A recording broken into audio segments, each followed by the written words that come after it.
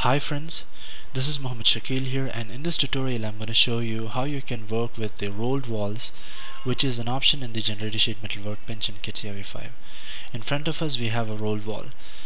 When you see this, you will remember the parts or the padding function which you have worked in the part design workbench.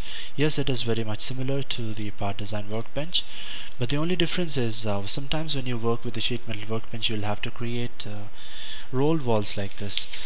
So the rolled wall tool is used to create rolled sheet metal components such as the pipes, open pipes, and so on. So to create a rolled wall, let me just open up a new workspace, generated sheet metal workbench, and I'll just put it as rolled wall study. And first of all, set the sheet metal parameters, and then create a circle or an arc. So that's the input for the rolled wall. Select the XY plane, and first of all let's try it with the circle. So this is the only sketch which is required to create a rolled wall. Now insert rolled walls and rolled wall. Now just specify, there are various variables you can see over here. You can specify the height here, you can specify the height here, that is the second limit, or else you can do the mirror extend and the second limit will be frozen. And you have another option to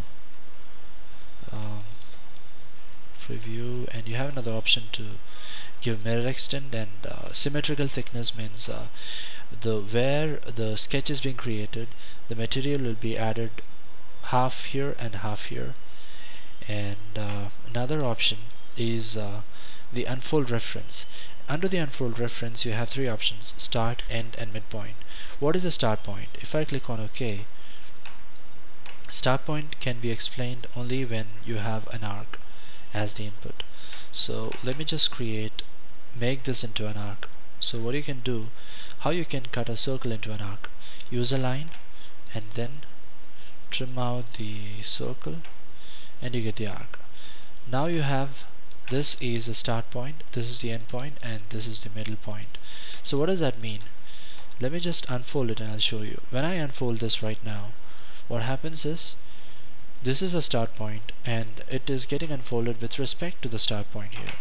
So fold this back and come back to the rolled walls, and this time put the end point as the unfold reference and click OK, and unfold it now, and it's getting unfolded with respect to this end point here, the end point here, right? Now fold this again back and come back and select the middle point and now unfold it, and you can see that it's getting unfolded with respect to this particular middle point of the sketch. Now come back to the folded position, and that's all about the rolled walls and all the options which is coming under the rolled walls. So this is especially important when you're working in the sheet metal workbench, and I hope you enjoyed this. If you want to watch more videos about the CAD and Catia softwares, Catia related softwares, please subscribe me, and please like and share my videos to support me and my works. And you can comment below the video for any doubts, and you can also write to me at katia.pro.user@gmail.com for any CAD projects.